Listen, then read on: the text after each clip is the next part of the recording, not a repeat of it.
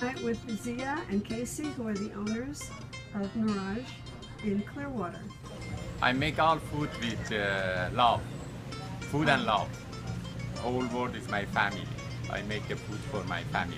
All my food is homemade and they don't have any weird stuff in it, just like home. This is one of my favorites.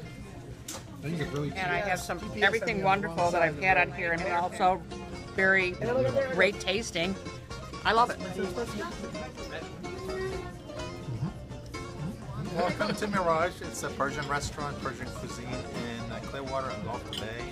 There are a lot of exotic foods in here that are really delicious. It's fresh, it's healthy, and it's very reasonable. So I invite everybody to come in here and give it a try. Everything's good, fresh. I'm eating the ground beef kofta, Adana. They already have one. Remember that real big bubble?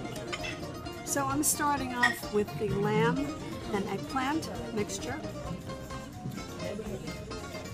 That's very good. So this is chicken chopped and mixed with a lot of spices in it, and it's very tasty. So this is Persian baklava, and it's very good. Let me tell you about these two Persian ice creams, all right? One is called palude. This is the palude. It's almost finished.